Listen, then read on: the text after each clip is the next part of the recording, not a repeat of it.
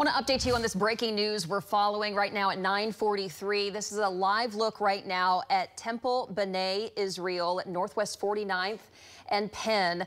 Oklahoma City police are investigating a threat that was made against the temple. It was emailed in today. Police say they received a call from the temple just before 8 o'clock this morning.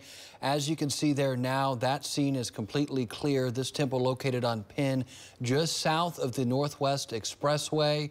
There have been other threats like this across the country over the weekend. Oklahoma City police say they will be working to track down just how this threat was sent in and by whom. You can look for those updates on news9.com.